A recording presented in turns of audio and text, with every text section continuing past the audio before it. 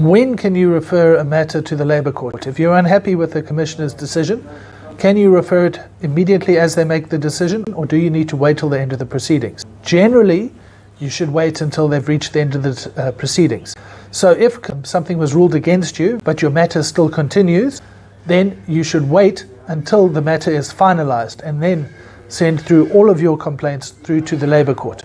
Alternatively, if the ruling is against you and that means that your matter stops, your matter is over, then you can immediately refer that to the Labour Court.